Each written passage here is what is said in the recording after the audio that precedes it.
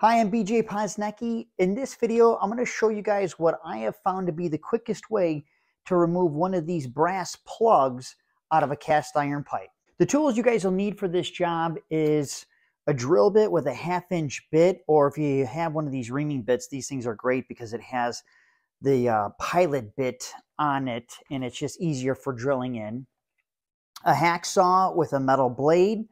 And then depending on what plug you plan on using to close it back up, you're going to want to have that plug. Or I like these mechanical test plugs. These things, are easy because we are going to plunge cut into the threads. And sometimes with these old cast iron pipes, the threads, it's really difficult to thread something in. It's not impossible, but you can clean the threads. But these things are really nice and easy. Just push them in, tighten them up, and you're done. We're going to drill a series of holes starting at one of the corners, and then we're going to drill holes connecting to each other on both sides of the square.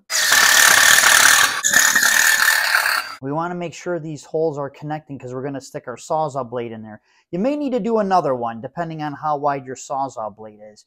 And when you're doing this, just be careful. These metal shavings, these brass plugs are very thin, so in your drilling, brass shavings and cutting for that fact, brass shavings are going to shoot out at you. So kind of keep your face back. Take your Sawzall and we're going to do cross cuts into the threads. Don't go too far into the threads. Just want to touch them and then stop.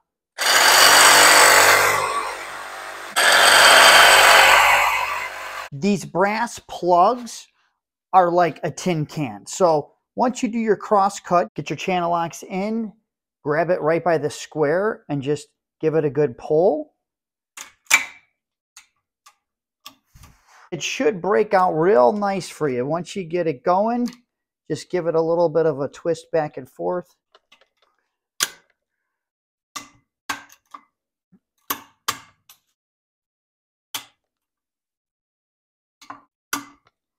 Once you're done doing whatever you're doing, and this is a perfect example here, guys. So if you could see in here, I'm not sure if the camera's going to be able to pick it up, but the threads are pretty much gone.